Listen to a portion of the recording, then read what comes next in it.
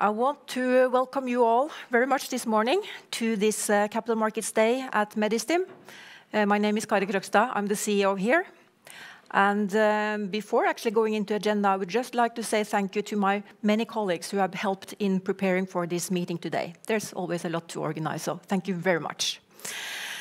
Okay, exciting day ahead. And as normal, I will start with giving you all an update to the company.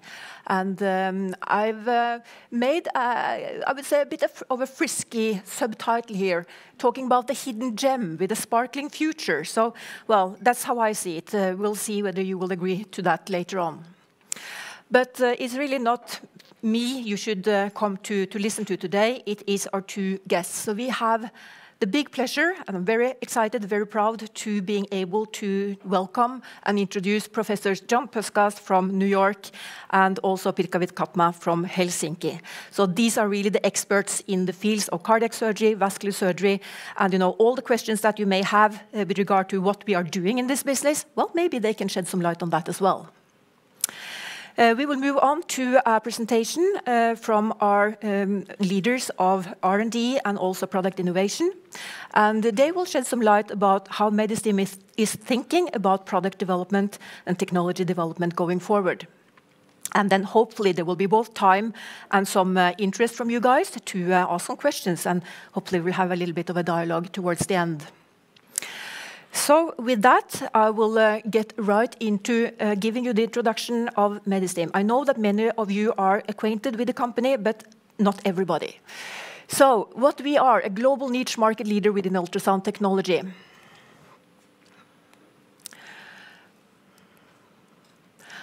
And to give you sort of the snapshot of the company today, we are a company, medical device. We are developing ultrasound-based technologies. We are concentrating around two modalities of ultrasound, one quantitative method for measuring the amount of blood flowing through a vessel, and also high-frequency ultrasound imaging, and the combination of these two. The technologies are used in cardiac, vascular, and transplant surgery to reduce risk and enhance quality. And this is what our surgeons will shed some personal experience and light on. We have been around for almost 4 decades so far, so quite some time. Still not too many employees, a bit about 130. Our headquarters are here in Oslo. We have a production facility in Horten. We have a large sales organization. We are represented through direct sales forces in the United States, in the UK, Germany, Spain, Denmark, and Norway. And as you might have noticed yesterday, we announced that we are from now also going direct in Canada. And this is part of our strategy, and we're very excited about this new addition to our direct sales channel. We already have a strong position in Canada, just to mention that. We have been represented through a good distributor, Medtronic, for several years. And we already are represented in 15 out of 38 cardiac centers in Canada. So it's a good starting point, but we believe that we, from now on, can actually develop this market further with our own salespeople on the ground. In addition to this, we have a global distributor network, which has been represented Medistim for years, and are present then in all the major markets in the world.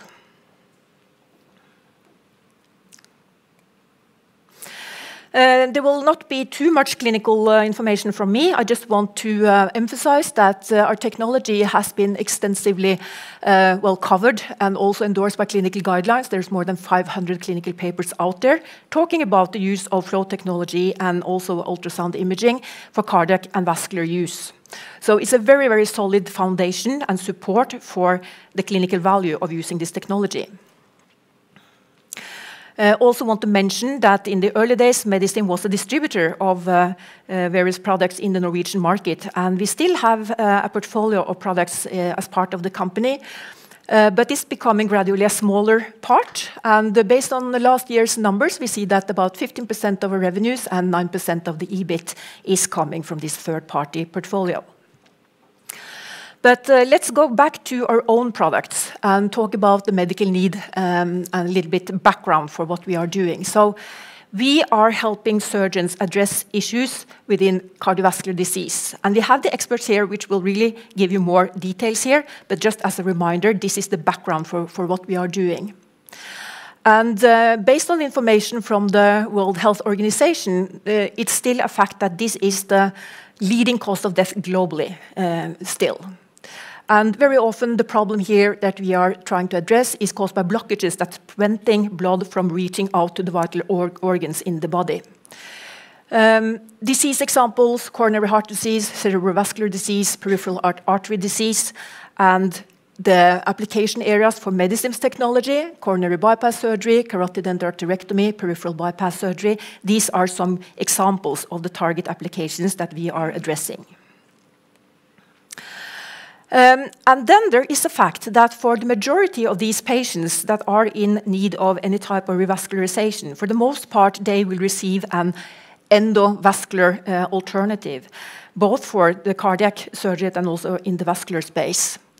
So the big question, I guess, is that when, for instance, in a coronary bypass surgery, more than 80% of these patients today are getting a stent, does this mean that we are moving towards 90%? Or 100%. So is this open surgery going away in the near future? We don't believe it will, but we will learn more from our surgeons to tell us why there will still be a need for these type of surgical procedures for the most diseased patients. And when these patients are going through the more invasive open surgical procedures, of course, it's very, very important that it's worthwhile going through this.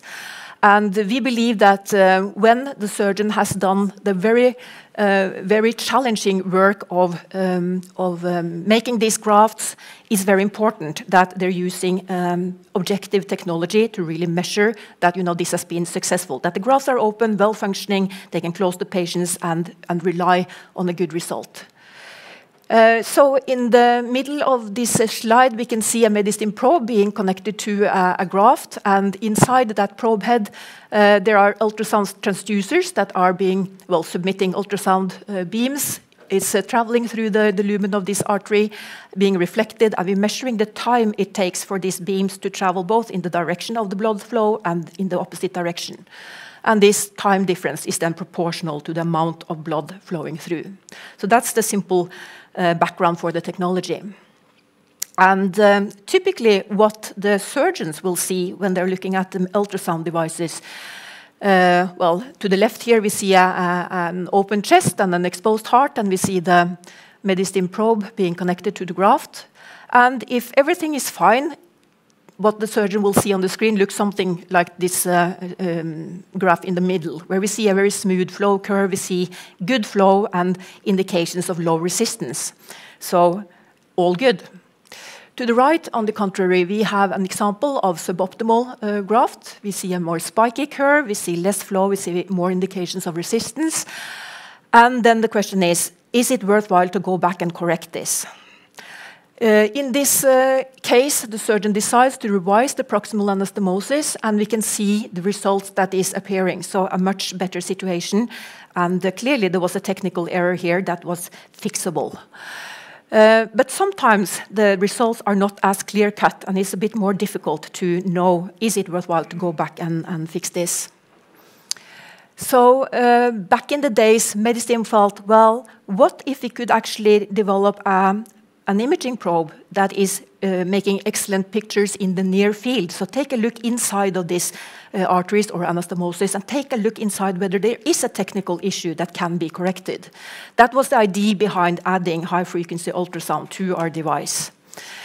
And the idea was then, if the flow measurement data suggests something is not optimal, take a look inside, see whether there is something you can detect, a stitch that has been placed wrong, a dissection that has been made, or something that you can actually redo.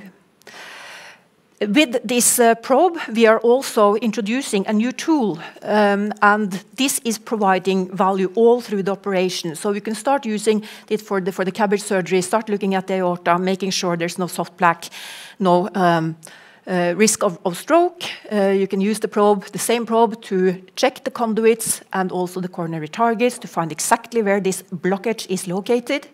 So all of a sudden we have an expanded value proposition. Not only technology to check whether things are okay, is actually guiding the surgeon during the whole procedure.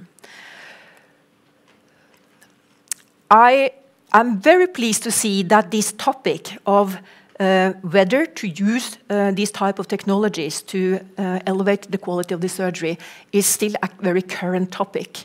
And we can see from the very recent years, expert consensus statements being published. And I was really want to point to this publication from Circulation, where 19 expert surgeons comes together, taking a look at all the published literature available out there and coming out with 10 consensus statements, where the first one is that TTFM should be used on every CABG patient. So this is, I think, it's a great example of a community that is really dedicated to continue to pursue improvements within this space, and it's just wonderful to see. When it comes to the adoption of our technology, it varies widely. But for sure, we are moving towards a situation where TTFM has become standard of care. And in particular in Japan, today we would say that more than 90% of these procedures are supported with flow technology. And the same, almost the same level is true for Central Europe, Germany, Austria, Switzerland, Spain, the Nordic countries, is all in the same situation where this is standard of care. We see that other countries are also on the move, pointing to the United States, which has been a #1 target market for Medistim for many years already. We're seeing that today more than 30% of these 200,000 procedures is supported with our technology.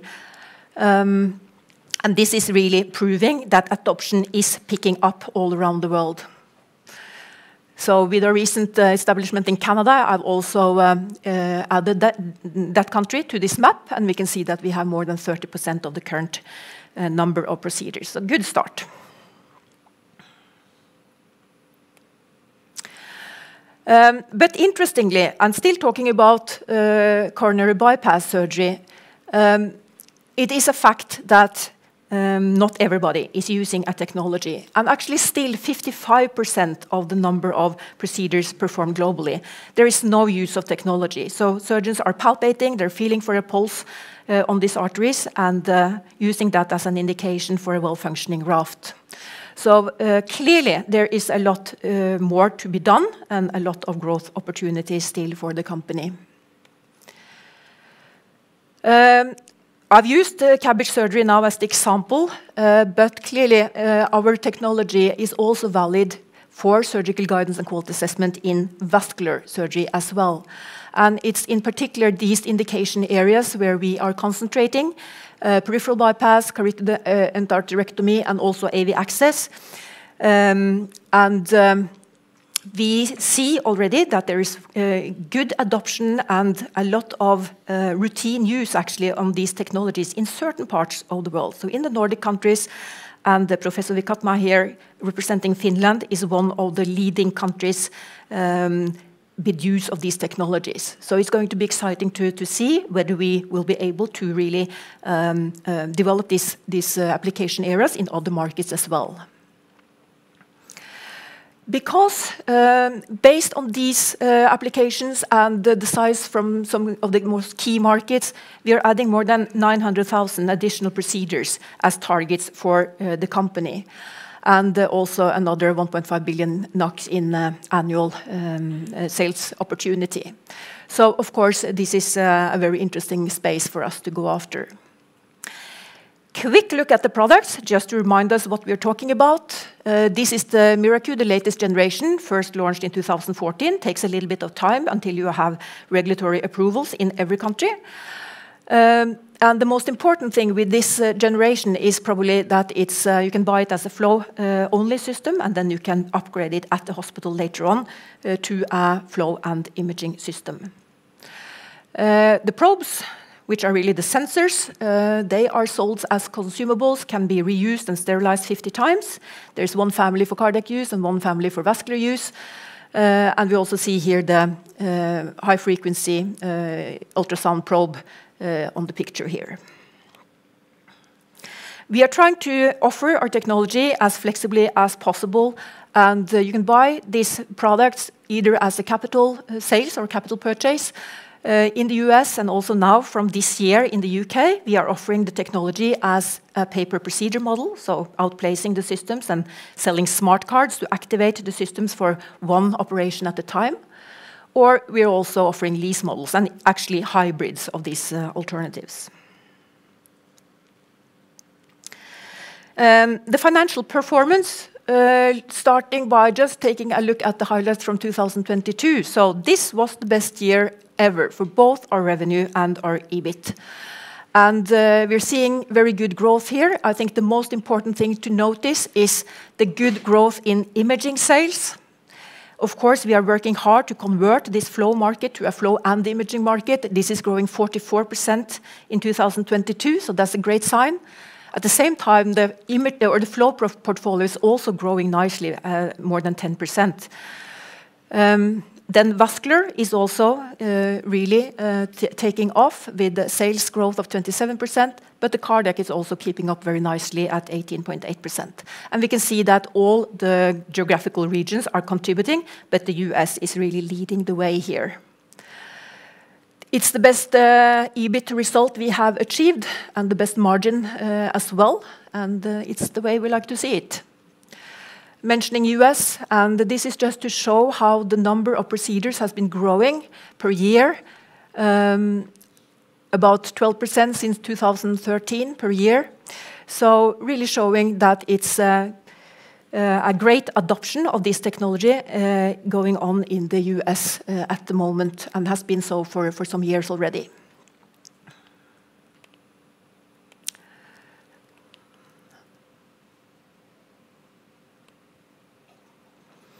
Okay, so this means that we are actually adding another strong year to our history. We can see here the 10 years CAGR for sales is at 10.4%, and 10 years CAGR for profit is 13.1%. So consistent and very nice results. We're also showing strong cash flow, high equity ratio, no long-term liabilities, and a return on invested capital of 49.5% last year, and a positive trend curve there as well. And the last, we have had a policy to pay out dividends since the IPO in 2004, and there is a proposal now for the General Assembly of paying out 4.50 NOK per share for 2023. Looking now at the future, and how are we going to continue this growth story? Here on this slide, I'm trying to depict, if you're looking at the various segments for growth, we can see that CABG surgery represents a 2 billion NOK annual sales opportunity for us. About half comes from the flow technology, half comes from imaging. Vascular surgery adding 1.5 billion additional, about the same in flow and in imaging. And there's also something here called other open heart surgery, which is the use of our probes or imaging probe for other applications. Not something that we are really strategically driving, but it's an opportunity as well. And this is just indicating the current sales and showing there's a lot of open opportunity here. So how are we going to capture this 4.5 billion NOK of opportunity? And this is the current sales or 2022 sales of our own products. Of course, we want to continue to grow in CABG, win new hospitals, win new users, the same in vascular. Grow with the flow. It's large markets remaining both for CABG and vascular. High-frequency ultrasound imaging, relevant for both CABG and vascular. And grow the use of the imaging probe in other open heart surgery. Last but not least, go direct in more countries, as I mentioned, Canada as of yesterday. And we can see that the trends are positive. We see a tendency to accelerated growth for the totality of our own products, but certainly so for the imaging portfolio and also for the vascular products. And how we're going to achieve this is by addressing the flow market and working to convert that install base to a flow and imaging technology. Work on the markets where we have not achieved complete routine use yet, but are working hard every day to achieve that. And also looking at emerging market, which have more higher power sensitivity, and going out there with some adapted versions of the technology to really fit with that expectation. Working, of course, to develop this vascular space. I mean, we have excellent track record and experience from doing this from the cardiac side, and we feel that we are developing the vascular now very, very nicely as well. Direct market coverage again. So that's the strategy. And finally, just taking a look at the profitability and whether this should be possible to continue to improve margins here. So we see that we've had a continuous improvement in EBIT margin for the company in gray here, in the total margin. And then we see for our own product, which is the highest, obviously, 30.9% in 2022. And by seeing that the growth of our own product is higher than the third-party products, this will continue to drive margin improvements. Also, the fact that sales of MiraQ with the ultrasound provides a higher margin. Sales through our direct sales channels, now USA, Canada, more countries will come. And also longer term, I would say we're working on production process improvements, where we will see efficiency gains and improvements in the gross margin as well. So there are reasons to believe that we should be able to continue this good development. That was actually my introduction. The next very important and interesting part of this meeting today is then to introduce our first speaker. And that is Professor John Puskas from New York, from Mount Sinai Health System. And we've had the pleasure of working with John and his colleagues for actually a number of years already. And he is really one of the thought leaders within this space. He's speaking at all the major conferences every year, and has also established a new conference for coronary surgery, which is pretty amazing. He is in the forefront of developing and testing out new technologies and techniques within the cardiac bypass space. He was also a lead investigator on the REQUEST trial, which I hope most of you are familiar with, which was a very, very important trial, which was really demonstrating the clinical value for combining flow measurements and high-frequency ultrasound in CABG surgery. Professor John Puskas. Thank you, Kari. Yeah. I appreciate it very much. And it's a delight to be here. My second trip to Oslo, and I'm sad it's going to be a brief one this time. So I'm going to address the issue of the role that Medistim plays in coronary bypass surgery, present and I would argue also into the future. These are my disclosures, perhaps the most important of which is that I serve as a consultant to Medistim, having signed on very recently. And the reason I agreed to serve as a consultant to Medistim is because the corporate mission of Medistim is directly aligned with my own professional and academic mission, which is to improve the quality of care of coronary bypass patients globally. What is coronary bypass surgery? Well, it's frankly the only surgical therapy for the #1 killer of human beings. Let's just pause for a minute and absorb that concept. This is the only surgical procedure devoted to combating the disease that kills most of us. It's not going away. Blood vessels from elsewhere in the patient's body are harvested and redeployed to the heart, becoming conduits to deliver blood supply to the working muscle of the heart beyond a blockage in one of the native coronary arteries. So what future will coronary surgery have? Well, of course, we will have to invent that future. And that future will demand that we innovate and collaborate to create new technologies and techniques and to train young surgeons to perform these procedures. It will require collaboration between industry and academic and professional leadership in order to improve the procedure. And as Abraham Lincoln is quoted as saying, the best way to predict the future is to create it ourselves. Medistim will play an increasing role in assessing or addressing the value imperative. We are pushed continuously to provide better value to our healthcare systems, to the insurers, to the federal government, and of course value equals quality divided by cost. What Medistim does is improve quality. You saw this slide earlier from Kari. Coronary bypass surgery is expanding globally, and the adoption of TTFM technology is also expanding, but more remains to be done. I'm going to predict that the future of coronary surgery will include many more cases, not fewer, and I'll show you why. The population is aging. We as a global species are undergoing an epidemic of diabetes, what we call cardiometabolic syndrome, obesity, and there's a global expansion of coronary bypass surgery into markets and countries that never performed it before.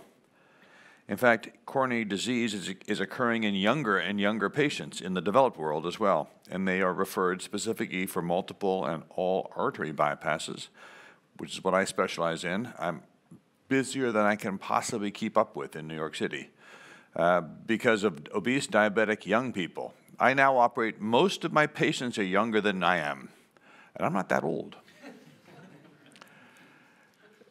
And they're diabetic and obese, and they have multiple blockages, and because they have multiple blockages in multiple vessels and they're diabetic, they're much more suitably cared for with coronary surgery than with multiple stents.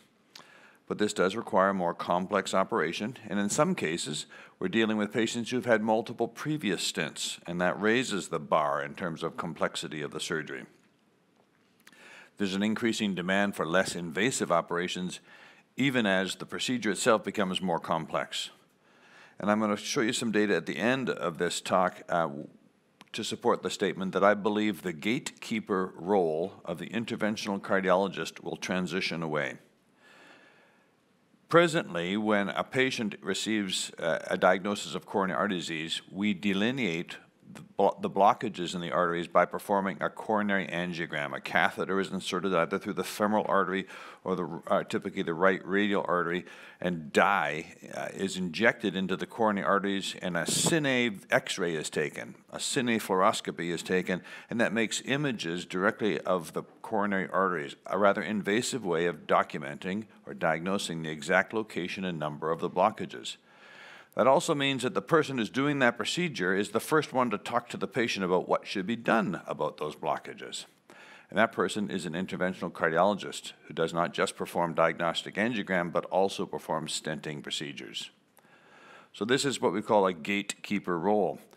For a patient to be referred for surgery, the individual who made the diagnosis and who also makes a living putting in stents must say, no stents, you should have an operation. And while many practitioners will do that appropriately, some will not.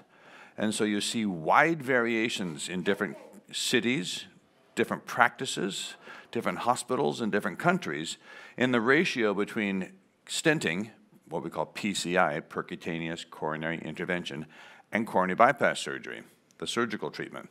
The ratios vary by a factor of 10 across the globe. Obviously, humans don't vary in their biology by a factor of 10 across the globe. This is human behavior at work. And a big part of that is that the patient first hears about the diagnosis from a physician who makes a living doing stents. This is the gatekeeper role, and it's going to disappear.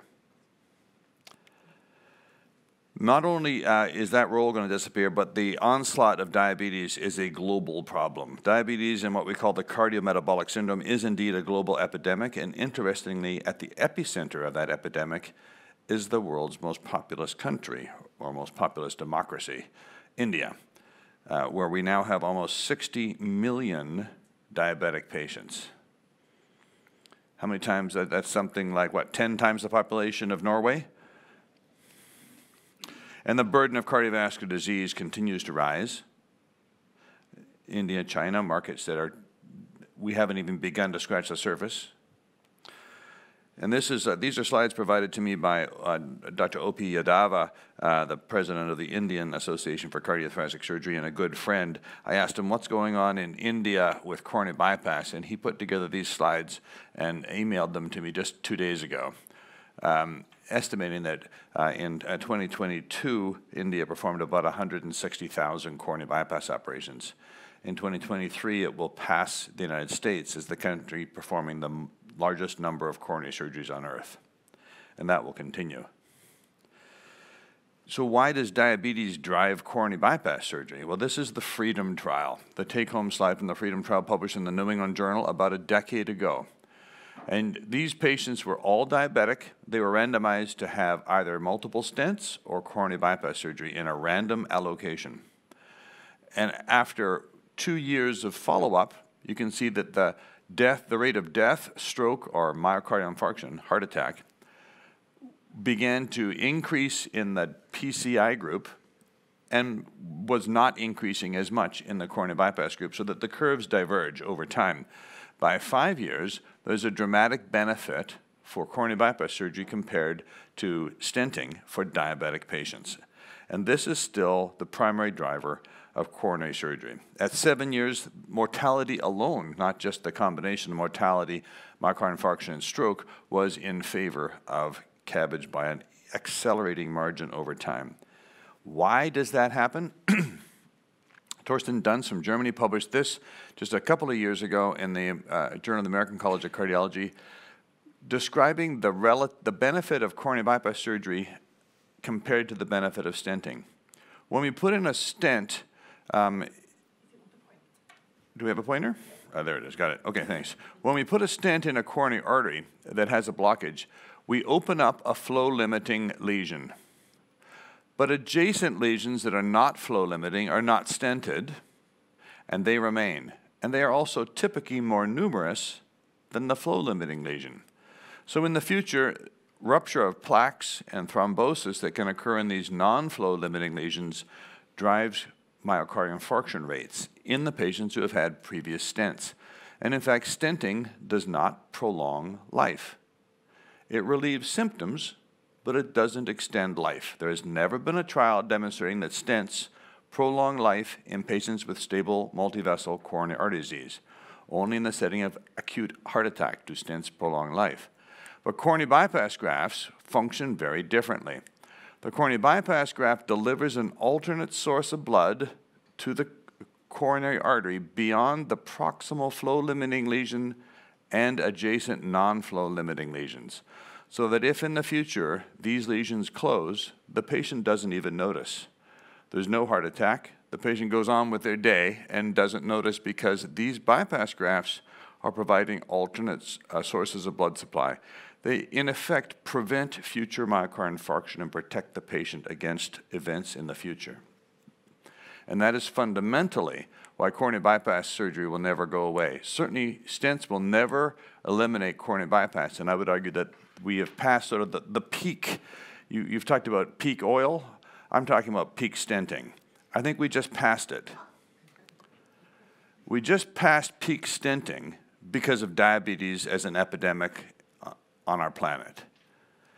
And because of the last set of images I'm going to show you, that the gatekeeper role for PCI operators is about to end. Nonetheless, coronary bypass has some problems. One of them is that we cause strokes in about 2% of our patients, and it's a big problem. This is the same trial, the FREEDOM trial, that showed that after 5 years, the rate of stroke in CABG patients was about twice what it was in stent patients, and most of that occurred at the time of surgery. So we need to reduce the rate of stroke. And that's one of the primary benefits of Medistim technology, is to interrogate the aorta in the operating room and guide the manipulation of the aorta so that the surgeon can customize the procedure for that particular patient to minimize risk of stroke. Because I consider this the Achilles heel of coronary surgery. It is almost nothing more disheartening to the surgeon than to fix a patient's heart and damage their brain. They don't think that's a good trade for the most part, and they're right. Now, the use of the epicardiac ultrasound, I call it epicardiac ultrasound or high-frequency ultrasound, the same thing. These are the imaging probe that the Medistim sells. They're endorsed in the guidelines from numerous cardiologic and cardiac surgical societies around the world, but interestingly, not routinely performed. It's like the Pirates of the Caribbean phrase, you know, the code is really not a set of rules, it's a set of guidelines, right? You don't have to necessarily follow them, and in fact, practitioners often don't. Lay people might wonder, how can that possibly be? Well, it is. But this represents opportunity, both for improving outcomes for CABG patients and, frankly, for Medistim, because it's from improving outcomes that Medistim will demonstrate value. So here's some of the images that we can get from the Medistim device, and you can see this aorta is thickened, it's irregular, this is shaggy calcified cholesterol and atherosclerosis. If we apply a clamp to that aorta, we are likely to embolize debris.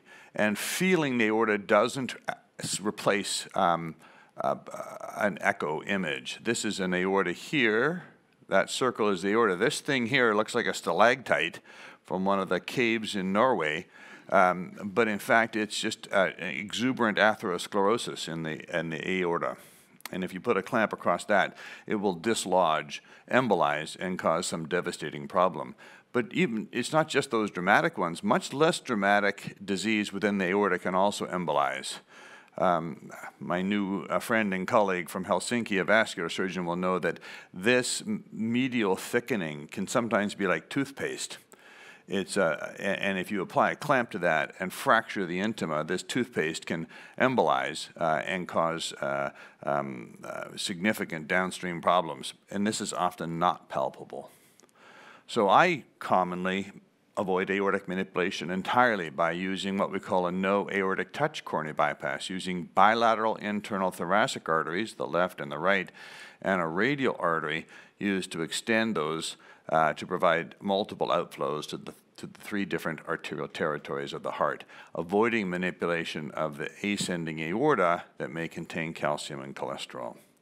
And in fact, the European guidelines suggest or recommend by a class 1 recommendation, the highest level of recommendation, that we should minimize aortic manipulation and that we should perform epi-aortic ultrasound. Well, this is the Medistim device we're talking about with a class 2A recommendation. So, you know, it's interesting, I'm sure, for a layperson to see these are class 1 and class 2A recommendations in the European guidelines, and yet not all of Europe is doing it. And other parts of the world are worse, not better. Now, the other device that Medistim sells, and which I use every day, is this transit time flow meter technology, the so-called flow probes, also endorsed by guidelines, but not routinely performed. And that represents opportunity for improving outcomes for coronary bypass patients by ensuring that every bypass graft is patent, in other words, open, at the conclusion of every coronary bypass operation. What does that do? It prevents early postoperative myocardial infarction, which is commonly a fatal event, and therefore saves lives. So I'm going to show you some, just a very few slides from the request registry. Kari mentioned this study which Medistim funded. I had the privilege of participating in it with other leading surgeons from around the world, actually. We enrolled 1,000 patients at 7 sites in Europe and North America.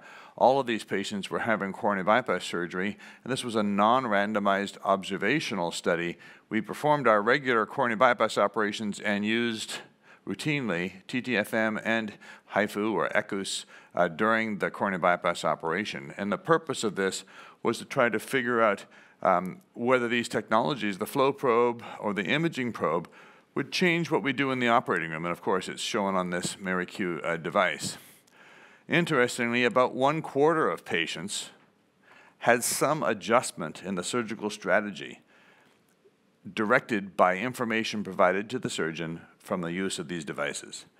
That's a big number, especially when you consider that worldwide there's almost 1 million coronary bypass operations performed annually. This means 250,000 patients would have some alteration or refinement of surgical strategy if every surgeon used the Medistim tools. About 10% of those were in changes in how we would otherwise have manipulated the aorta, and that's to try to reduce the risk of stroke. About 20% were identifying the best spot on the coronary artery to do the anastomosis. because you can't see through the wall of a vessel with your eye. You can't see this thing on the back wall of that vessel, but if you plug your bypass graft in here instead of here, if it's above instead of below the obstruction, well, you've got a problem, or the patient has a problem. And about 3%, and this is a big number to surgeons. We're like, whoa, 3%, really? That 3% of the anastomoses, the thing we surgeons pride ourselves in being able to do, connect one artery to another, 3% were revised, in other words, redone, in the operating room based on low flow or high pulsatility index, and after revision, better outcomes. And you saw Kari showed a case of a similar sort of identification of a problem based on low flow and revision of the graft with improvement of flow. So I'm going to show you some cases from my own operating room. I work at the Mount Sinai Healthcare System. I lead the Department of Cardiovascular Surgery at Morningside Hospital in New York. I teach residents and fellows coronary surgery. I try to do it in such a way that they learn and the patients don't suffer. Sometimes I fail. So here's a resident learning to harvest what we call a skeletonized internal thoracic artery or internal mammary artery. But even before we use that artery, we notice it does pretty meager flow. And there's a localized purple region in its midsection. And when we look at this with the ultrasound, we can see a flap in the artery, and there's a local dissection. What is the dissection? The layers of arteries, the walls of arteries have layers, typically 3 layers. And those layers are like plywood. Right? 1/4 inch plywood is hard to break over your knee. In fact, you can't break a 1/4 inch plywood over your knee. But if you soak that plywood in a puddle for 2 weeks and then come back and the layers of the plywood are delaminated, you can break individual layers with your fingers, and you can certainly break them over your knee. You can break a simple piece of pine 1/4 inch over your knee. But if the layers of the plywood are together, you can't break it over your knee. It's strong because of the layers. If you break the layers apart, it becomes weak. If a dissection is when the layers of the wall of the artery are split by a crack in the inner layer and blood traveling between the layers. And that limits flow and ultimately closes the vessel. So we call this a dissection. The layers of the wall have split apart, and that is a really bad thing. We can't have that. So what we did was we identified the local dissection, we cut the vessel in half, we removed the part that was damaged, and we put it back together end to end, and then used it for bypass grafting. The ECOS, or HIFU, told us where to go, where to cut. So now this is a second case. If we put the internal mammary graft to the anterior wall of the heart, the LAD, the most important artery in the heart, and the flow is mediocre, what do? I had helped my senior resident perform a 4-vessel bypass, and this was the flow to the LAD, just 5 cc's per minute with a pulsatility index that's higher than 5. And a very spiky pattern here. Not what we want to see. And we were guided by the Medistim to redo that graft, even though the patient was stable. This is an off-pump bypass. The heart is continuing to beat throughout the case. And in fact, it was not apparent clinically that there was a problem with that graft. But with the TTFM, we saw that there was. And when I redid the graft, we had a flow of 23, a pulsatility index less than 3, a good diastolic fraction, and a good graft. So this patient left the operating room with the most important graft working very well because we'd used TTFM. And had we not used TTFM, we would have left the operating room with a defective graft. I had seen, or thought I'd seen, every stitch placed by my junior during the anastomosis, but the end result was not acceptable. We redid it. Looking at the vessel anastomosis as we took it down and redid it, maybe there was a little asymmetry at the toe. Perhaps one of the stitches near the toe of the anastomosis had not been perfect. I extended the anastomosis, redid it myself, and we had a much improved outcome. But the take-home message to me was that the problem with this very important graft was not evident by other metrics in the operating room. We would not have known without the TTFM. We would have missed that. This is quality, trying to get from a 98% perfect result to a 100% perfect result. You have to be looking with technology that exceeds your eyes and your hands. Another use for the HIFU or ECOS is to find coronary arteries. Most of the time, we humans have coronary arteries on the outside surface of the heart, just like the veins on the back of your hand are visible. But about 2% of us will have those arteries buried in the muscle, invisible on the outside of the heart. And that's a problem for the surgeon to try to find those vessels, especially in a beating heart. So here was a middle-aged gentleman, younger than I, having a coronary bypass. We open the pericardium, the sac that holds the heart, and we cannot find this most important artery, the left anterior descending artery. We use the ECOS device, and it allows us to find the ideal site to cut down through the muscle to find the LAD and graft it. And we did this without a problem, and the patient did well. These are the images that we had. So this is the epicardial surface. There's muscle. This is the left anterior descending artery. You can see a little hump in it. That became our target. This is more muscle between the artery, and this in here is the cavity of the pumping chamber of the heart, the ventricle. Obviously, we don't want to cut into that. That's a cardiac perforation, and that's a bad problem, difficult to fix. We want to find this spot without finding that spot. And we're able to do that. Now, another case of an intramyocardial LAD using the ECOS, and this is, again, why the imaging is becoming almost equal in value to the flow for Medistim and for us surgeons. A great example, we had very recently an older gentleman from England on a cruise ship arrives in New York. He's with his girlfriend, interestingly, and has a heart attack before they get to New York. Life's good. And he gets to New York. He's brought in an ambulance to my hospital, and she goes back on the plane to London. And he has a weak heart. The ejection fraction is low. He suffered a significant myocardial infarction. We recover him medically and then bring him to the operating room for an off-pump bypass. He needs a double bypass. And we're going to use bilateral internal thoracic arteries. But when we open the pericardium, we can only see the left anterior descending at the tip of the heart, the distal end, where it's pretty small. And the internal mammary arteries, or internal thoracic arteries, will not reach all the way out there. And we can't find the LAD more proximally. So what do? We're going to use this technology. And these are the images from his heart. Here's the surface of the heart.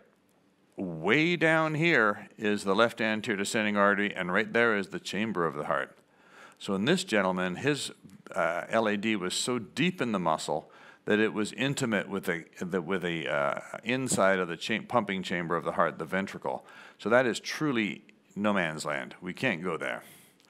But as we go towards the tip of the heart, we find that the LAD is rising up in the muscle, and we can then find a spot where we can reach through a thinner area of muscle with some safety beneath us to bypass that LAD.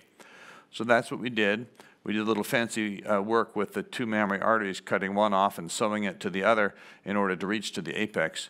And we ended up with this result. There's the left mammary artery coming to the lateral wall of the heart, and the right mammary artery attached to it coming down to the anterior descending coronary artery. And here's the flow in both of those, the right mammary to the LAD with great flow and the left mammary to the circumflex with great flow.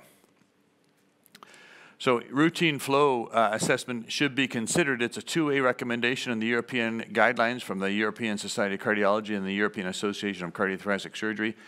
I think it's actually bizarre that coronary bypass is the only major vascular procedure that does not require routine confirmation of graft patency at the end of the case. Now I'm going to show you a couple of slides about a complex operation that also requires flow meter. This is what we call hybrid revascularization. It's the planned combination of surgery and stenting in the same patient. Typically for two different territories, we're going to combine a robotic bypass with a stent in a coronary artery. I'm going to show you this one case, two-vessel coronary artery disease. In a Jehovah's Witness, this is a religious group, mostly in America, and they refuse blood transfusion. They would rather die than have a blood transfusion. He had other medical problems as well, an unstable angina. This is his coronary angiogram. I mentioned that gatekeeper role. This is a traditional coronary angiogram, and you can see a blockage right there. and here also a narrowed segment of the right coronary artery. And so this is the operating room set up. We have standard monitoring. This is the robot, and the patient is actually on the table here, and the console where we're going to work is in the corner of the room. We connect the robot to the trocars, which are inserted in the left chest, and then I sit down at this machine. I put my head in this machine, and I have binocular 3D vision inside the chest, and that's a trocar in the chest. Through that trocar, we insert these instruments, and then those instruments are used to harvest the internal mammary artery that's hidden behind the glistening layer inside the chest, and here we are using cautery to harvest that. We're going to make tracks and harvest that artery. Then we connect that internal mammary to the LAD through a little incision. You can see us using the camera to identify the right spot for that incision. The incision is just about that long. It's about 3.5, 4 centimeters. And there's my fingertips, give you some perspective to the size. That's the heart down there. And we're going to sew that internal mammary to the LAD. But when you're doing an operation through limited access, you especially want to know that the flow is good. So we always use the transit time flow meter in that setting. And in this particular patient, we had a lovely flow and a low pulsatility index. And then after that, next day the patient has an angiogram and they stent the right coronary artery, and the patient can go home the following day. Here he is 4 weeks later with very minimal incisions and no incision in the center of the chest. So this is a popular thing for patients. Only a small fraction of patients actually have the right kind of blockages for this procedure. But when we can do it, we always use the transit time flow meter. And it's a popular thing for patients. Now, this is my last little set of slides.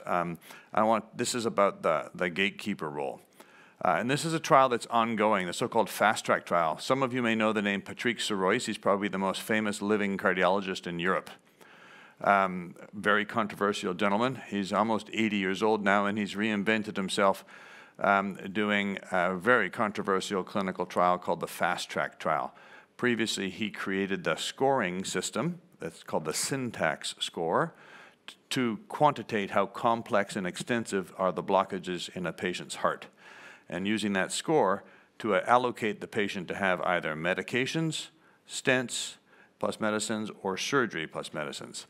And now he's gone a step farther and testing to see whether CTA, CAT scan angiography, non-invasive coronary angiography, combined with what's called fractional flow reserve by CAT scan. These are digital assessments of the coronary arteries without catheterization. It's a 4-minute scan with a simple IV in your hand. No catheterization of the arteries, zero risk, zero discomfort. It is the future. And I had a glimpse of the future because I volunteered to be the only surgeon in America, or North America, enrolling patients in this trial. In this trial, patients are referred for coronary bypass on the basis of an angiogram they've already had, and then a non-operating surgical teammate of mine says, yes, that patient should have a coronary bypass surgery. Then the patient agrees to be in the trial, agrees to have this CAT scan angiogram and CAT scan fractional flow reserve. The software is provided by a company called HeartFlow in California. And I, the operating surgeon, see only the non-invasive images and plan and conduct the operation based solely on that without seeing the coronary angiogram. So I've done maybe 8,000 heart operations in my career, at least 5,500 coronary bypasses. This is the first time I've ever operated on a patient based solely on a CTA. At 30 days, the patient gets another CTA, CT-FFR, and what that does is it tells us what bypass grafts the surgeon actually did, whether they are open, and what is the residual burden of coronary artery disease in that patient, the so-called residual syntax score. So here's my first patient from the end of November. So this is quite recently. I've enrolled 10 patients in this trial. The trial will have 114. It'll finish very soon. In the next month or so, we'll complete enrollment. But this is the very first one, and the very first CTA I'd ever worked with. These are the images we get. You saw the images earlier of the coronary angiogram. This is what we get with a CAT scan. 3D reconstructions of the heart, actually showing us digital images of the arteries. These numbers actually indicate the surgeons use words, cardiologists use numbers to identify the specific branches of the specific arteries on the heart. It's like dentists describing teeth with a number. It's like their own code. This is the cardiologist code, so I learned to speak their language in numbers. But also, the machine will create these images too, which show the calcium in the blockages in the arteries of the heart.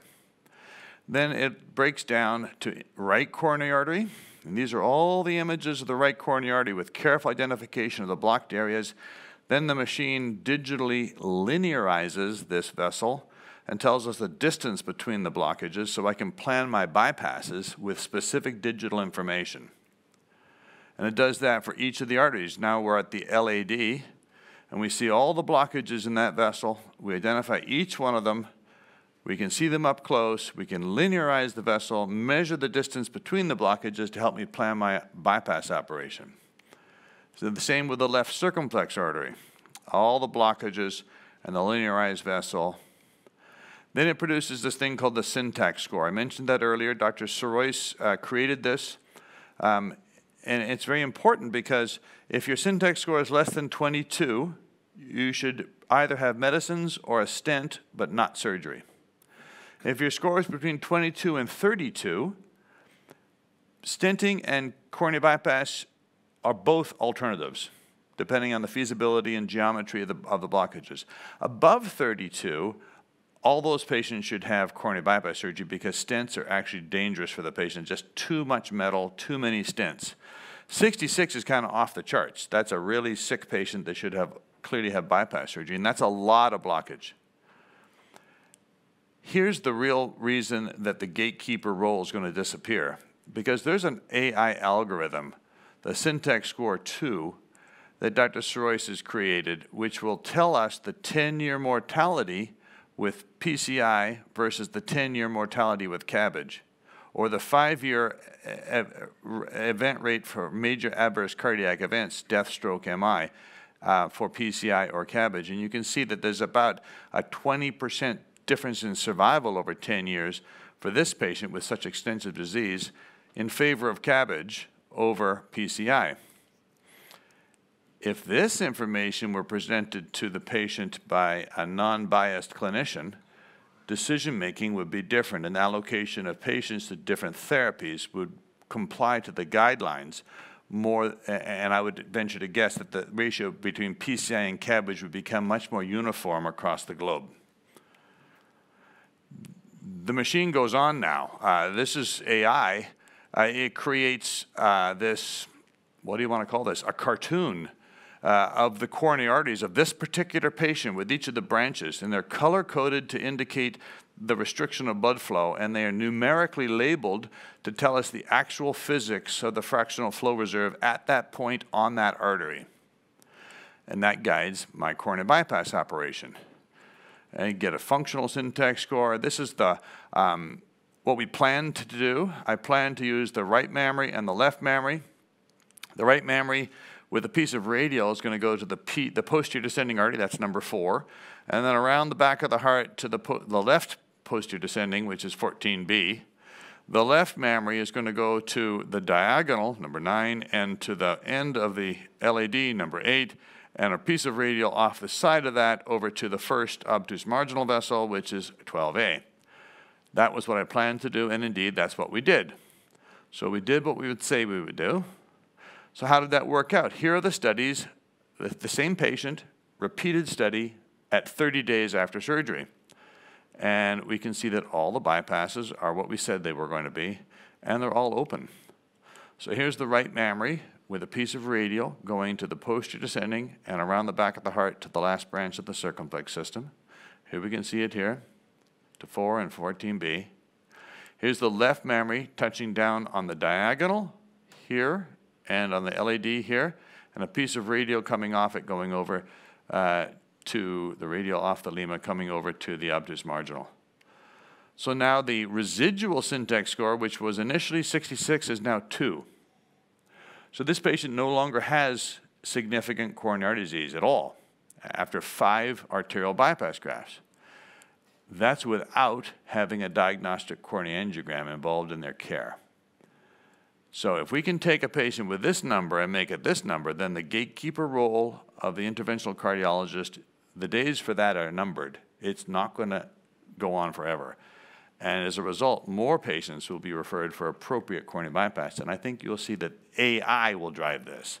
And insurers and federal payers will say, we're not paying for 6 or 8 or 10 stents at intervals every 6 months for the next 5 years. If the AI algorithm says the patient should have coronary bypass, that's what they are going to be presented with as an option.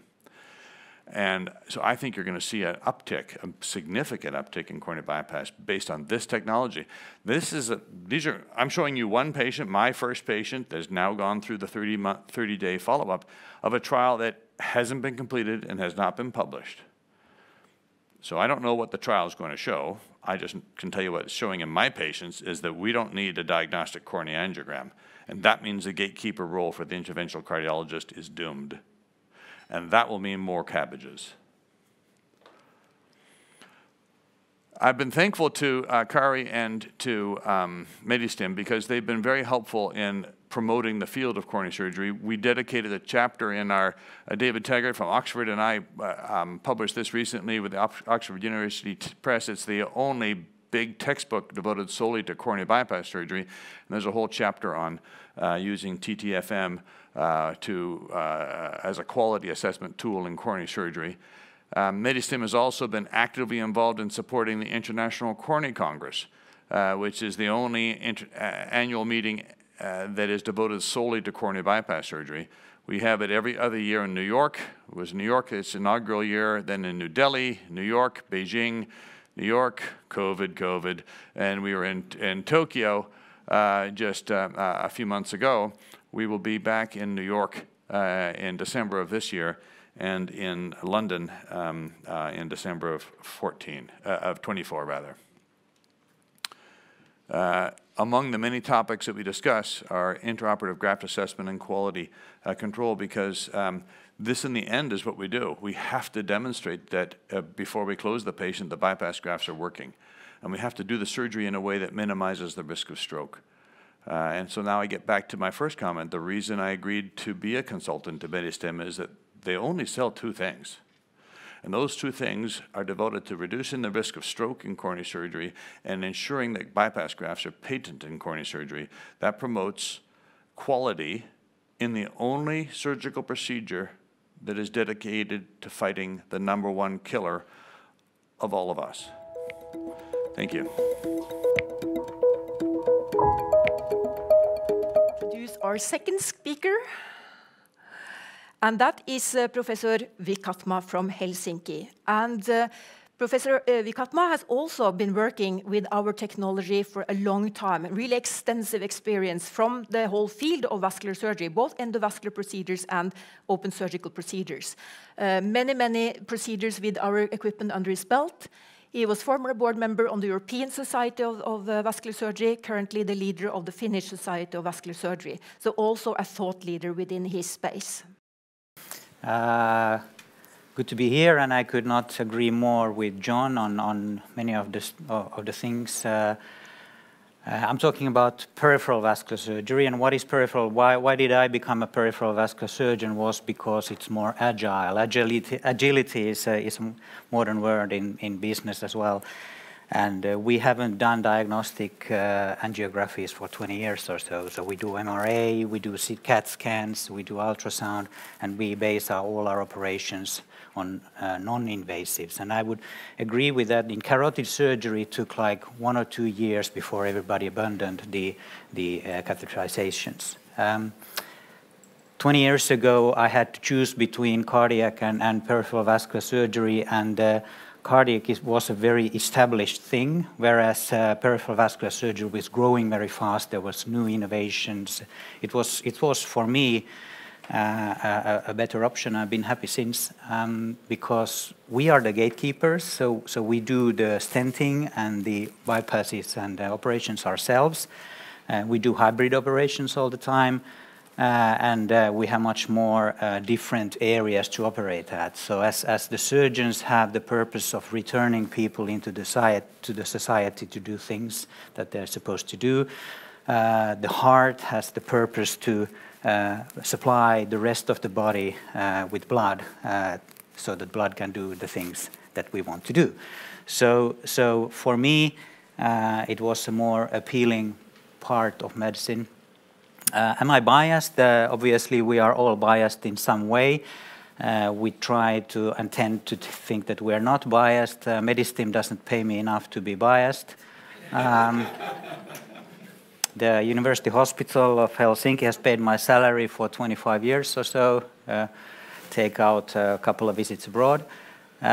I had 5 interesting years. As you can see, I started at 17 actually as a treasurer of the society, and you remember there were some incidents like the COVID, so we had to reinvent the economics of the European society during that time. We also bypassed our American friends. Our journal is the leading journal in the world. And we created a program of guidelines and webinars and stuff like that. So it was also very agile working in the society. Kari said, I'm the president of the Finnish Vascular Society. That's not true. I'm the president of the Society of Surgery because I believe in collaboration. We do a lot of operations with urology, GI surgeons, also cardiac surgeons together. So I'm running the surgical society. We had a meeting last week in Lapland, and it's very good discussions to discuss with different specialities. I tried to keep my presentation in time and on a very basic level. I'm focusing on Finland. You know, we're the happiest country in the world. This is our hospital centralized system. In Helsinki, we're by the sea. We actually now have a new restaurant that has sea view, very beautiful, towards west. So we have a nice sun in the afternoon. We divide our country into 5 regions. It's 5.5 million, so a bit like Norway. The people live in the south and reindeer in the north. This area that we cover with this university hospital is about 1.7 million primary catchment area. Our secondary catchment area is 2.3, and tertiary catchment area is 5.5 million people. And some functions are centralized to Helsinki, obviously. The patients from abroad are quite rare. They used to be more common when the Americans were working still in Russia, and they wanted their personnel to be operated in Helsinki because it was much cheaper than operating in Mount Sinai. We do about 5,000 and so annual operations, so both endovascular and open arterial, so that's about the volume for 1.72 million persons annually. This slide actually shows the topic of today. So since 1971 we've been gathering endovascular and open surgical procedures. You can see that we do more endovascular procedures than we do open surgical procedures. The main reason for this is that redo procedures for the same patients are more common in the endovascular area than in open surgery. Of course, we do redo in open surgery as well, but you can see that since the last 10 or so, 15 years, the number of open surgeries been quite stable, so it's not going down. And the endovascular procedures are also stable-ish, 2,000, 2,500. So that peak in 21 is still there, but it came down a bit in 22. This we have had since 2003, these hybrid theaters where you can do surgery and angiography for the same patient at the same time simultaneously, and it has a long learning curve. So if the cardiac surgeons are now starting the hybrid operations, it will take you like 10 years before you reach a plateau. Today you can see the usage. We have 4 hybrid operation theaters, 1 for neurosurgeons, 3 for vascular surgeons, where the cardiologist actually put every now and then a TAVI, a aortic valve, a very good procedure as well. well, that's the distribution of the operations, which is quite stable. But this is interesting. This was for my presentation last week, but I took it here because this is the main theater, which is soft tissue surgery without orthopedics and trauma mainly. We have some urology, but GI surgery, cardiac surgery, and vascular surgery are the three big ones. And these are the hours last year spent in the OR, and you see that we are slower than the cardiac surgeons because we spend more hours, and the GI surgeons are at least. But you see we've outnumbered also in the number of operations the cardiac surgical procedures today. So only a couple of slides about TTFM. The real difference between TTFM and ultrasound flow, you can measure flow with ultrasound as well, also intraoperatively.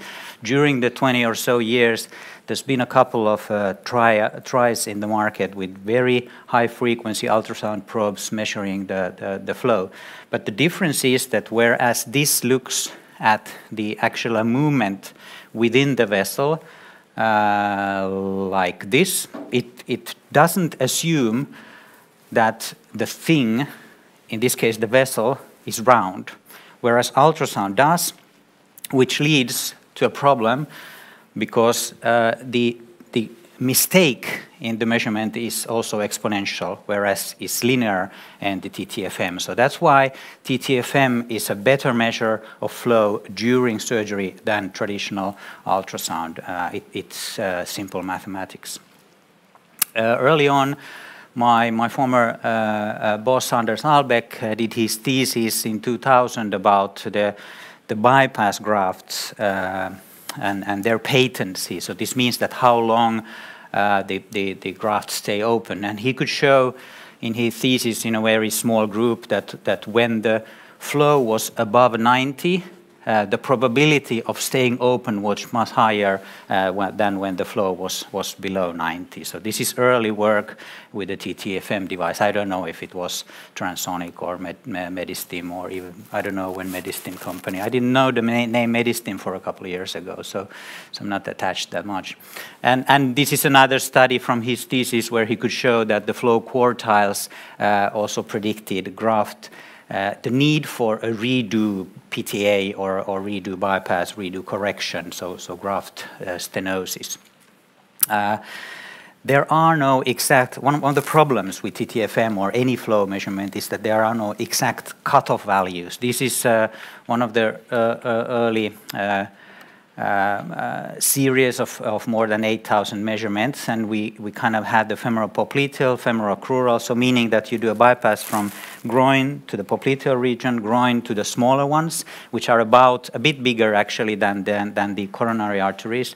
But then when you go to the foot to save a leg, then they are the size of the coronary artery, but the bypass is much longer, which means that there's a lot more problems also in the graft. So we need to be very certain that the grafts are okay when we're leaving the OR. And here you can see the assumed cutoff limits from where, and our experience, we published, I think this is the only table published from the recommendations of the flow, what they should be within the peripheral vascular field. And this is what we see in practice, what the flow should be about.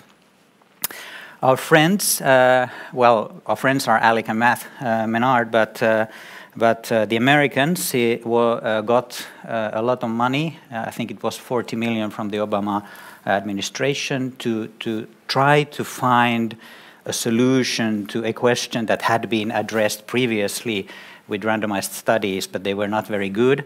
There's a Basel I and Basel II trial, which are the UK-based, but there's a problem in recruitment, and also a problem because the stenosis or occlusion, actually, in our case, it can be anywhere from the descending thoracic aorta to the malleolar level. So, and there's a lot of occlusions. So the variability of treatment methods is very big, but the beauty in this best CLI was that when Alec came for the first time to Helsinki to present it, they tried to find this equipoise, so that the surgeon and the angioradiologist and the vascular surgeon, they agreed that this patient can be treated with any of the methods, either intraluminally and endovascularly or with a bypass surgery. And we were the first and only site in Finland and outside US actually to recruit in this one.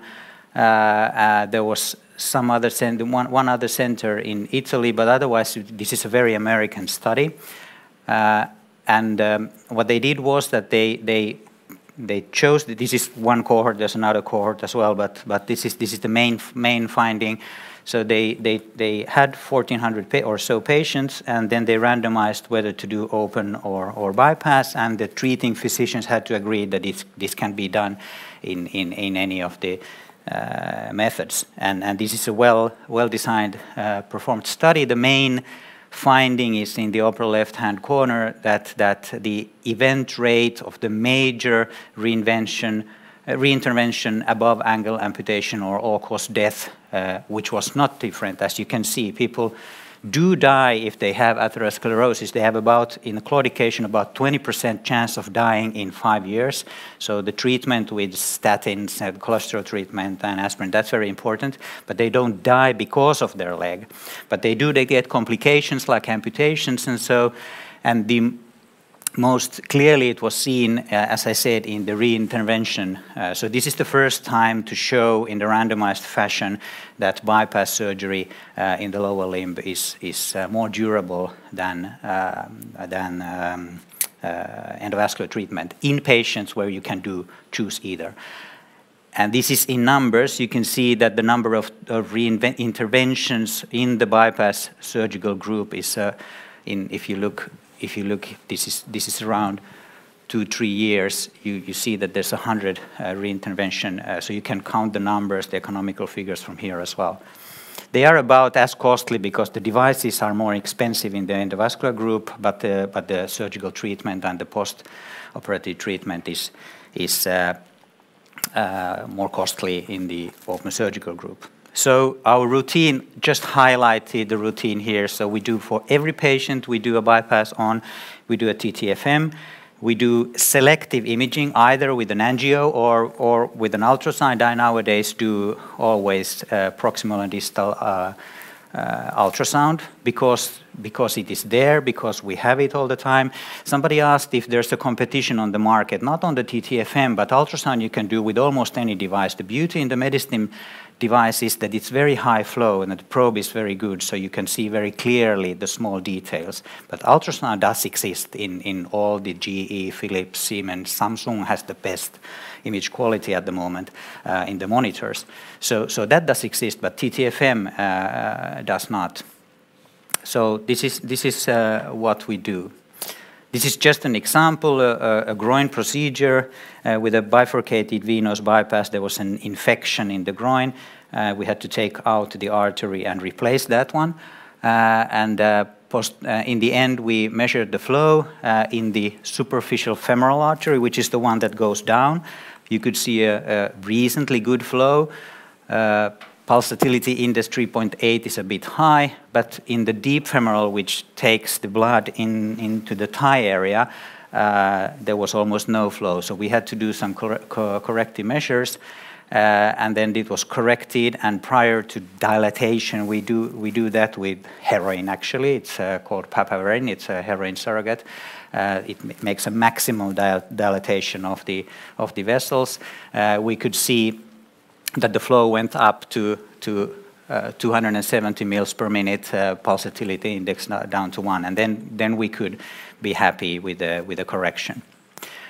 So this is how a threatened limb looks like. This is just a case with a patient who had a FemPop prox previously and it occluded. There was a very experienced surgeon, fairly good quality vein. They did and complete an angio, but still the bypass was occluded one day. In the primary operation, they did an angio, but here you can, if you look at this region up here, you can see a quite nice proximal area. But okay, sorry. Then we checked because there's an end-to-end anastomosis in the graft. For example, we checked that. We checked also with ultrasound the distal anastomosis, and what we finally found was in the proximal anastomosis there was a clamp damage. You can see that here's a Here's the dissection, as John was also showing. And here you can see the first image, but when you take a new image and you turn the patient a bit around, or the C-arm a bit round, you see that it should have been seen also already in the first part. And that was then corrected, and the patient did fine. I told you that the beauty in the probe is that it's readily available, and you can either look before you do the bypass or whatever. This is similar to what John showed, that you don't want to do the bypass here, but you want to do it here, so the anastomosis. So that's fairly similar in our case. And then you can check. And I think these images are quite interesting because you can see the flow, and you can see in the B mode, without the colors and without the other stuff, that blood actually flows quite slowly in the arteries. Even in the aorta, which you would intuitively, I at least thought originally that it goes very fast, because if you open an aorta, it comes quite fast out. But there is a resistance all the time, and here you can see with the good quality ultrasound, you can see small details in the flow pattern. And what is most important, I will maybe show in a later picture. What you can see is the proximal end here. So the intima media that John was talking about, you can actually see the intima media, and that's a difference to most of the ultrasound probes.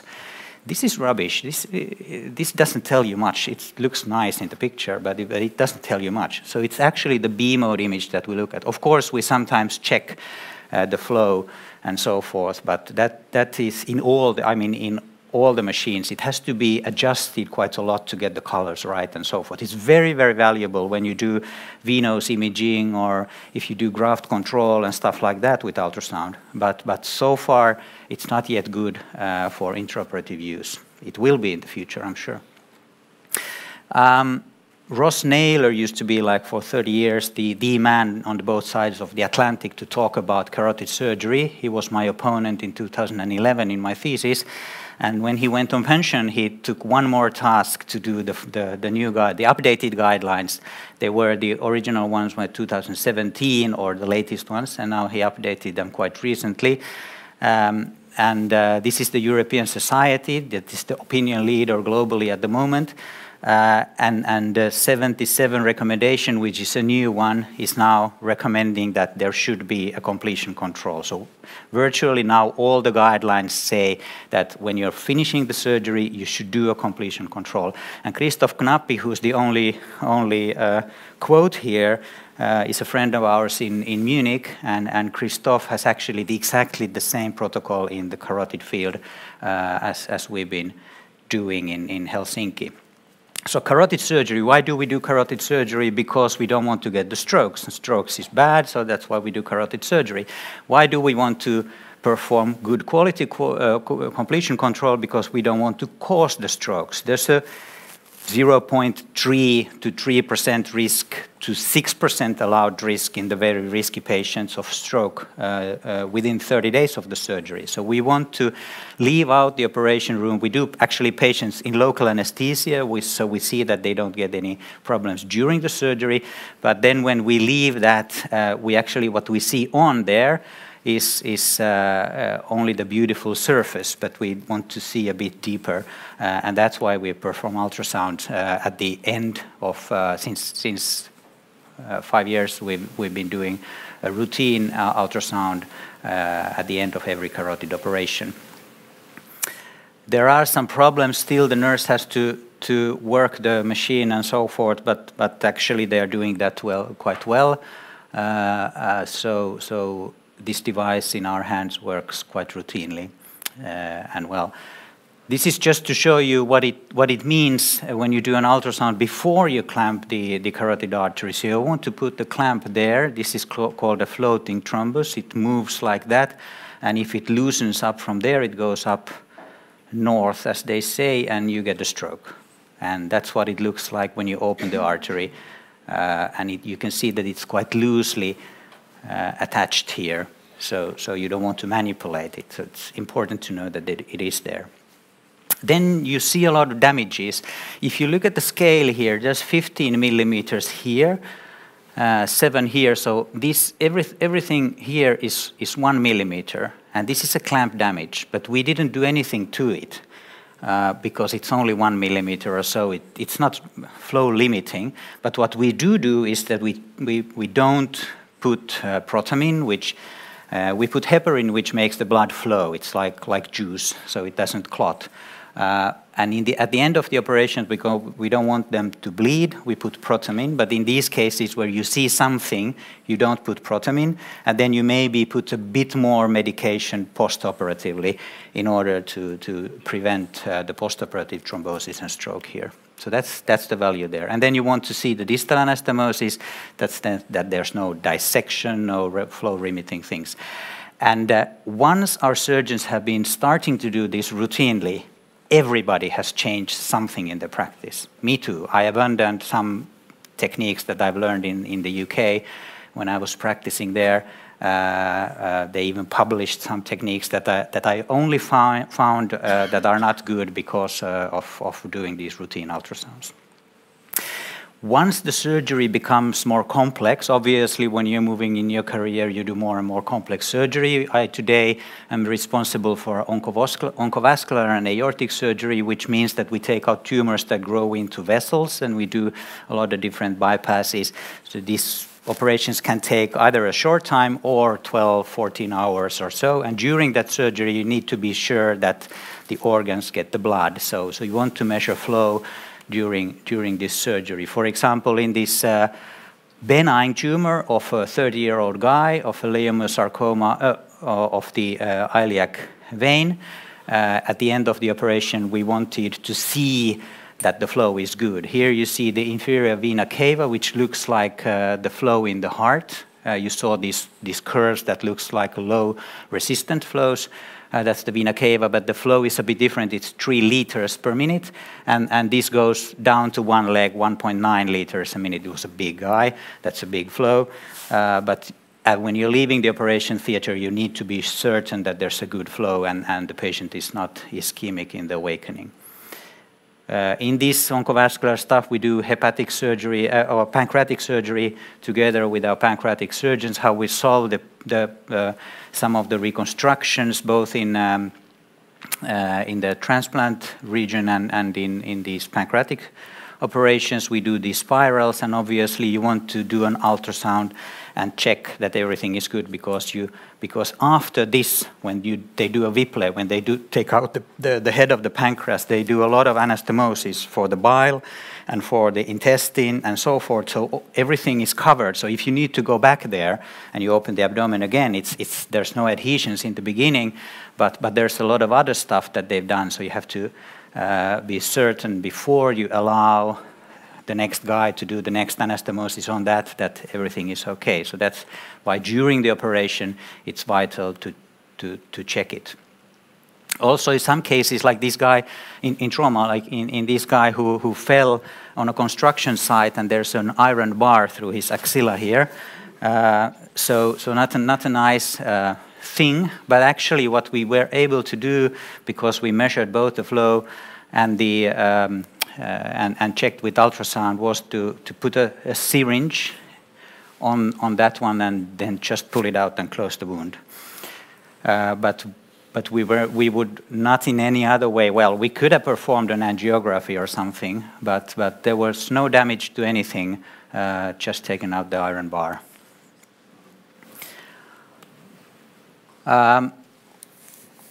So I do believe in science. I have one more further disclosure to make. In the environment where I've been growing, where I've been doing my peripheral vascular surgery, we've been doing all the time TTFM, because it was taken into practice in the 80s and 90s before my time. So it's like a parachute to me. But as I do believe in science, I also take this classical study from the British Medical Journal, where 23 of the 92 people who were asked for the study agreed to jump off an airplane either with or without the parachute, and you could actually see no difference in major injury or death. So jumping off the airplane without a parachute is totally safe. They had 92 screened, 69 excluded, Finally, 23 were randomized because some of the people thought that it's not a good idea. So 12 jumped with a parachute and 11 with a control. 3 of them could not be contacted, but they were the ones with the parachute, and they had a 30-day follow-up. And so we could conclude that jumping off an airplane with or without a parachute is totally similar. It's like operating with or without a TTFM, but there has to be some conditions to that. Thank you very much.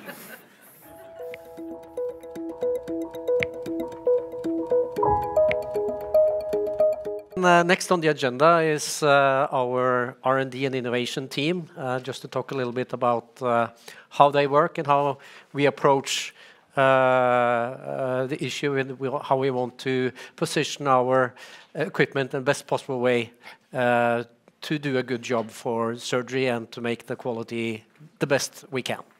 Erik? Thank you, Thomas. All yours.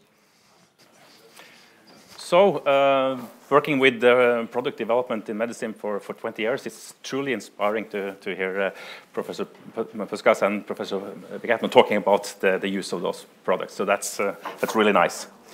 And also, Professor Puskas addressed a slow-moving industry. So we'll see how we can speed up that, at least on our part. Yes.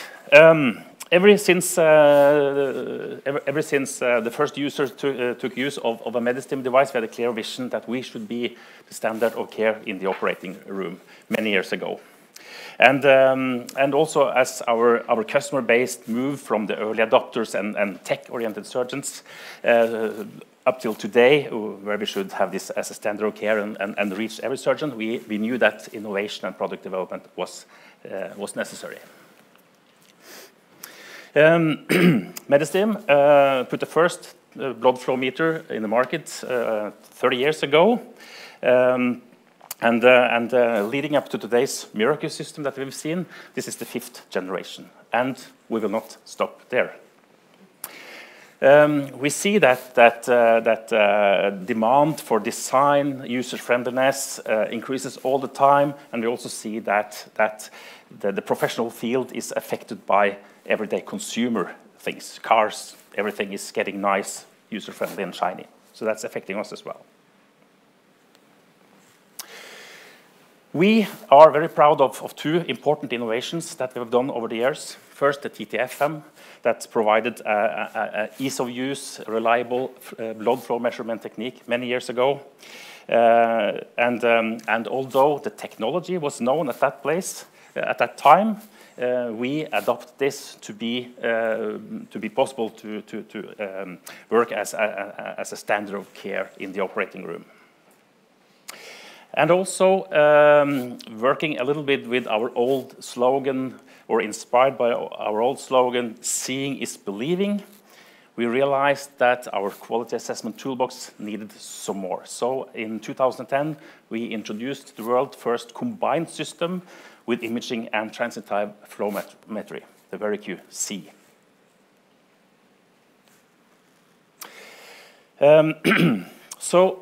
Our product development strategy has always been to build internal core competence in-house, while also securing access to state-of-art, both research, technology, products, and components with key partners. You see some of them here, and this is major players in our area that we have a lot of use for.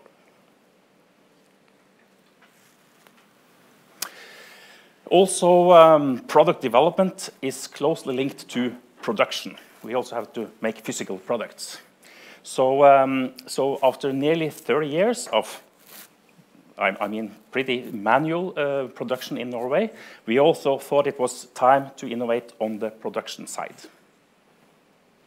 So our journey into optimizing our production started with a Norwegian Research Council founded BIA project together with some friends, GE Wingmed Ultrasound and also Sensocure, friends in Horten area.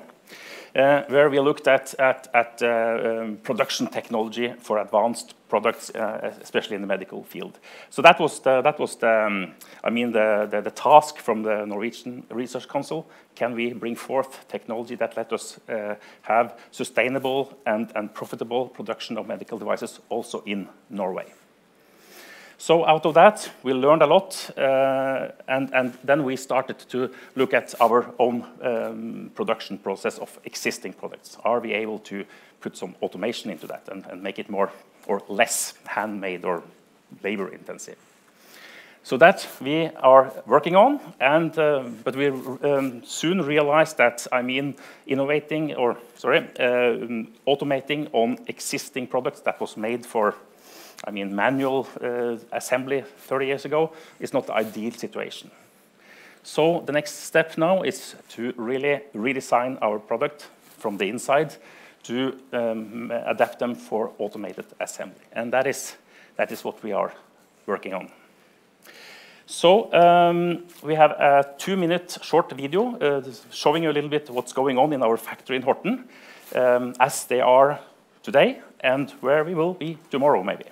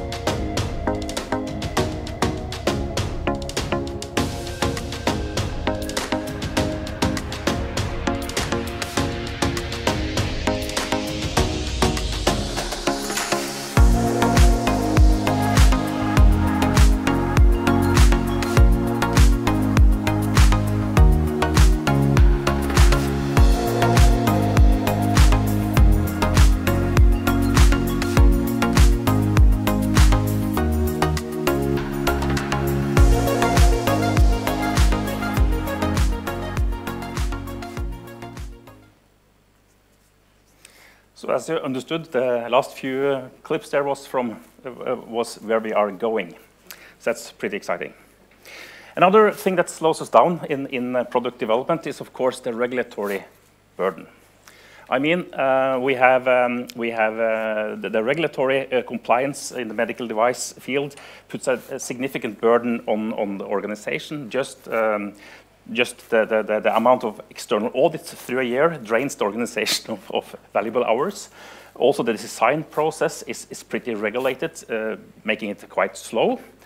And also the certification of the products when they are coming out of the product development takes time, and I mean it can take several years, as Kari showed on the first very good slide here, many years before the release, and that we have finally reached all the markets.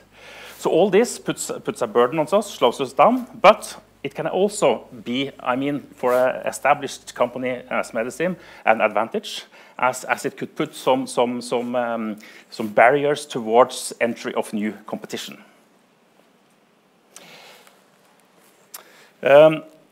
As everybody knows, innovation is not a standalone process that you visit from time to time. It is something that you have to apply all the time and take in the mindset in everything you do. So, I mean, often I find myself in the situation where I've been very busy with the next product release and maybe missing a good customer feedback or anything improvements to the product because we are too busy, like these guys here. So that calls for a refined way of working. So this is the value chain that we have adhered to for many years. I mean, it's straightforward, but it gives quite long development cycles. And as the regulatory burden increases, it can also slow things down. So, what is a refined way of working? By introducing this yellow proof of concept part, gives us a way of doing a proof of concept with very close feedback to our key customers and stakeholders. And knowing what we are going to make before we move that into the more formalized product development helps us keep down costs and hopefully also time to market. So to fully take advantage of this refined way of working, we have established our external innovation team a few years ago, and I'm happy to introduce Håkon to tell a little bit more how you work with innovation in Medistim. Thank you, Erik. So the innovation team was established back in 2019, and the main purpose of the team is to qualify innovations before putting the idea into a more regulatory perspective. And by establishing this team, Medistim also onboarded new competencies, technical, like artificial intelligence and augmented reality, user interface design, and also on the process side, like rapid prototyping and innovation processes in general. And then we applied these competencies into our customer dialogue to get a more dynamic relationship to them. And our main objective is obviously to shorten the time to market for the whole product development process. And our innovation mindset. Key thing is that innovation is very rarely just a bright idea falling into someone's mind. It's all about execution and executing on problems. And we do believe that users know most of their problems, so we need to engage with them and ask them. But there may be also problems they are unaware of, so we need also to be in the OR and observe their use of our system, so and then pick problems that they are unaware of. And then we prioritize the problems, and we start from the top and apply creativity and technology on those problems and create prototypes. And then we go back to the customers and give the prototypes in their hands and observe again. And we do know that our users, they recognize a good solution. They do also recognize a bad solution, believe me.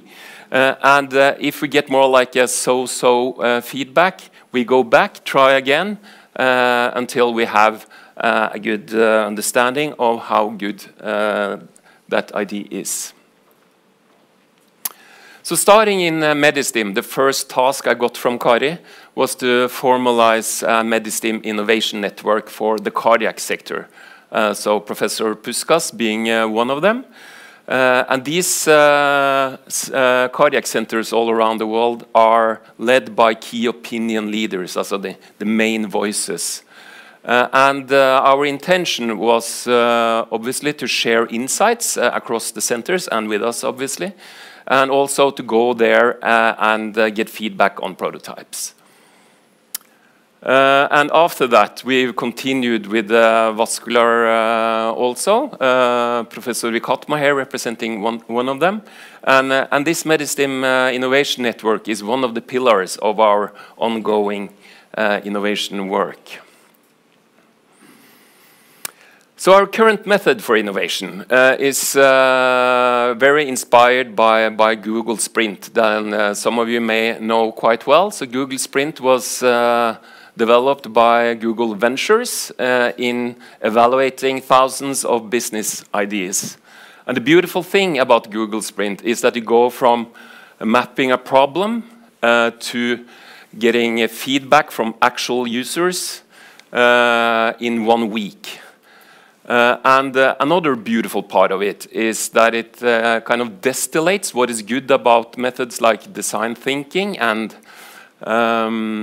agile development in general, cherry picking the most usable pieces of those methods for each of the steps here in the process. We do allow ourselves a bit more time than 1 week when we work with a prototype, as when we have the attention of a surgeon. We want to spend that time really well. So we allow ourselves 4 weeks so that we are certain that we have a well-thought prototype when we actually address surgeons. Then one example, our next generation software that is currently being developed by Erik's team. So we've been through 13 Google iterations here, traveling the globe with prototypes. And committed a lot of interviews with clinicians. And down in the left corner, we're in Italy, interviewing a perfusionist. That's a guy operating the heart-lung machine. And here we have the prototypes. To the right here, we have Professor Taggart from Oxford giving feedback to our VP of Medical. As you've heard several times today, at Medistim, we are addressing routine use of our products. And this simple question here is key, as we need to support understanding what a good flow is if we're going to get to routine use. And if you ask a surgeon, they will say, yeah, you need to look at the specific case. So, let's say it's a bypass on the heart, on pump, that means with the support of a heart-lung machine, and using only arteries, no veins, but arteries for graft. Then, what is a good flow? So, US patients, they are very different from Asian patients. So, but if you then limit to just Japan, what is a good flow? And no surprise there, as also within Japan, demographics vary a lot. But with a male, 72 years old, and a BMI of 25, what is a good flow? Again, it depends. And this goes on. You also have a strategy for the procedure that applies also. So this quite simple question is very complex to address. So this is our current innovation agenda. Flow interpretation on top there, as a what is a good flow. We assess that, and with surgical context, we are able to do that. Same thing for image interpretation, so the ultrasound imaging. What part of the image is of relevance, and what are the indications in there? With surgical context, we can assess that. The last point here, surgeon control. The surgeon is sterile, but the MiraQ, the system, is non-sterile. So there needs to be some cooperation for optimal use of the system between a nurse and the surgeon. And that is sometimes complex, like Vikatmaa demonstrated here with the box, moving the box on the ultrasound image, demands a lot of cooperation. So we want to reduce the dependency of the surgeon to the other clinicians in the room. We can do that by just ease of use. We can do it by automation, like the box, moving the box automatically. We can also do it by some way of sterile interaction form for the surgeon. And please let me remind you that the Medistim systems are in daily use in thousands of ORs. So we are in a unique position to get access to those data and gain insight of those data to the benefit of Medistim, obviously, but also for the medical industry in general. Thank you. I guess this gives at least a glimpse into what we are thinking about our future for the products and some ideas on how we are approaching innovation also going forward.